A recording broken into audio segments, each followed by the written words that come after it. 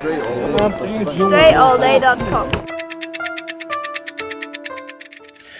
Here, simple catch and shoot drill here. I'm shooting with my left hand on the left, about the left wing type area, short area towards the basket, 8 to 10 feet.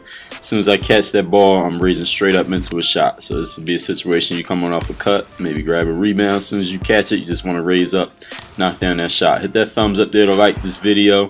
Make sure you subscribe to catch all the new content. Work on your game.